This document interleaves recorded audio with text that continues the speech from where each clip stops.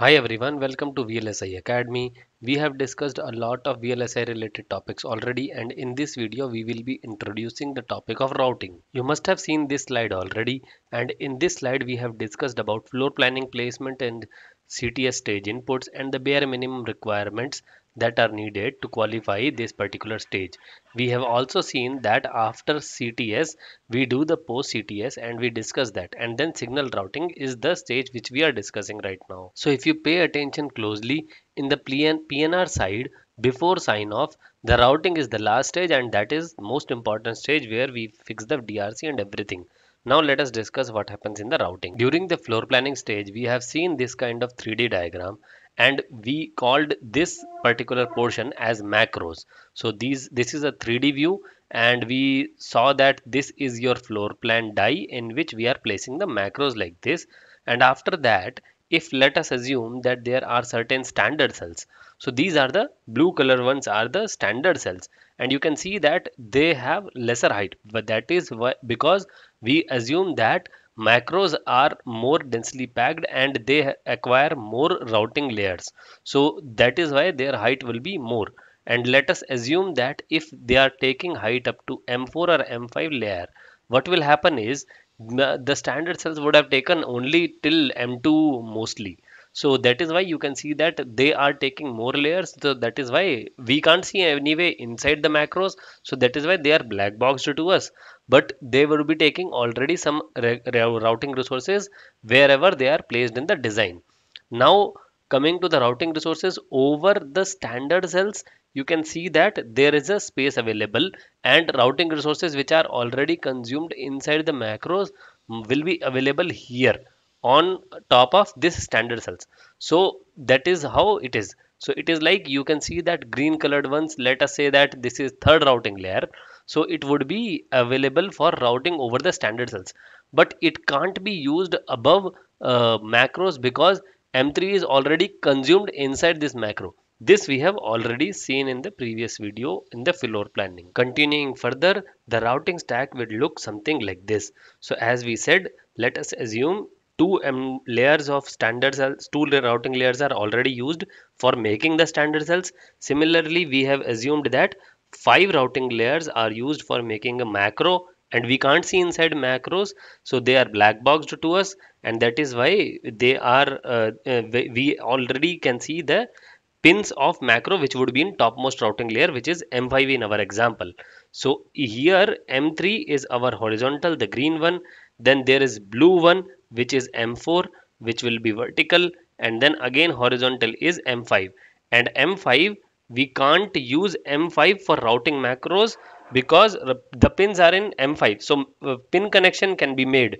And then you can see that we can't use in routing resources of M5 over the macro because pins are of in M5.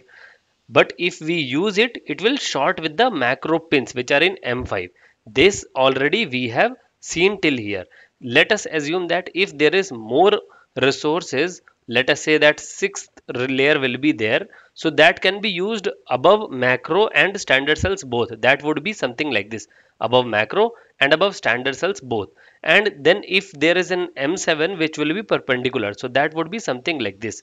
So this is our routing stack. So this is nothing but your routing stack. The routing resources are planned like this. Here is a real picture of 2 micrometer scale of routing resources.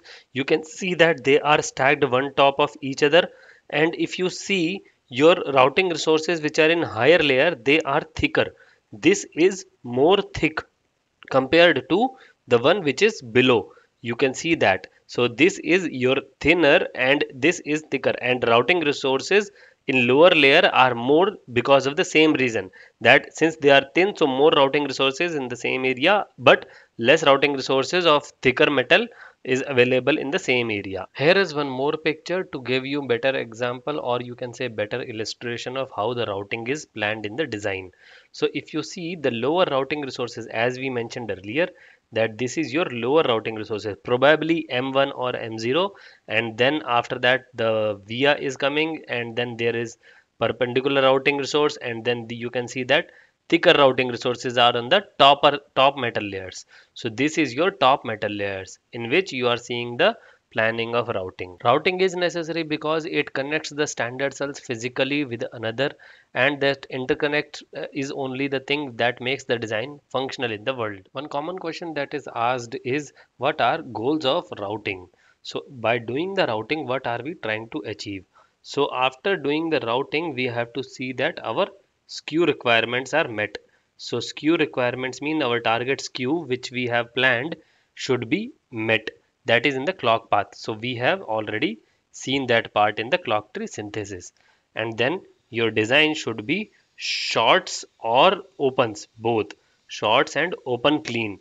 It should not have that. So go after routing, it is not like you stop at routing, you have to clean the DRCs. So that is your part, and then routing should not have any problem with the timing. So we have to check the timing also. Timing should be clean or should be within the margin. And then we have to see for cap and tran for data and clock both. So data and clock both, we have to check that our cap and tran are proper and within the limits. And then you have to also see that your layout geometry should meet the current density specification. That is the part of power team. So there is a tool called Redhawk that they use, and they have to check for that your power requirements are also meeting while doing the routing. That is all for this video. We will come up with more concepts in further videos. Till then, please do like, share and subscribe to the channel, and do give your important feedback in the comment section. Thank you.